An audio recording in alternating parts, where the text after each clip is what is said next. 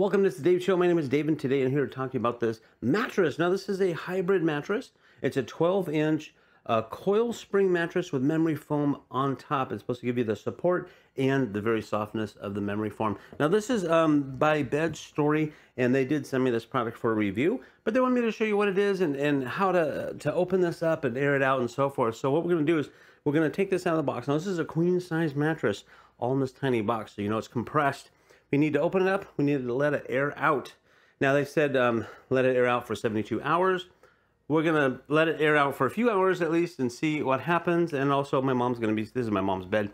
We're going to let her sleep on it for a few days. We're going to give it a few days or a week, and then we're going to come back and let you know how it is. So let's go ahead and get this out of the box and set it up.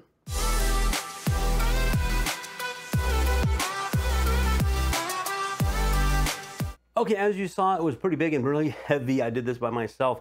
It's always good if you can have help with it because it is pretty heavy. Had to unroll it, had to flip it over to the other side because this is the top, and cut the plastic off kind of quickly because you saw how fast it expanded. It actually expanded really fast once you get the air in there, and I wanted to try to get that plastic off. So now that it's that way, I have the cushion top, the memory foam top, the spring base to it.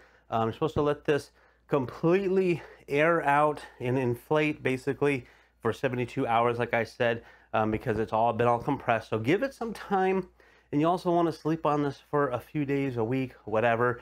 Give it some time to get used to it because this is actually different than my other mattress. My other mattress is 100% memory foam. This one is the spring and memory foam, which is supposed to give you better support. So we will find out how mom likes it, but your body type is going to be different, of course. So anyways, we're going to go ahead and I'll come back after a few days and a week and let you know how it goes. Okay, here I am. This is actually more than a week later. This, again, bed is for my mother. She's 85 years old, and she slept on it. She says she slept well.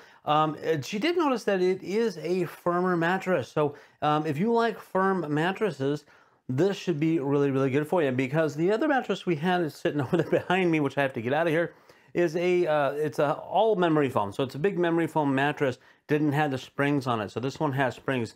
She did notice it was easier for her to be on the edge of the bed like this because it's got more support to it. And it did eventually get a little bit softer as the time went on. Now, anytime you use a new bed, it does take some time to adjust. So give it some time and, give it a week or 2 weeks or 3 weeks to kind of get used to it before you make any drastic decisions on it.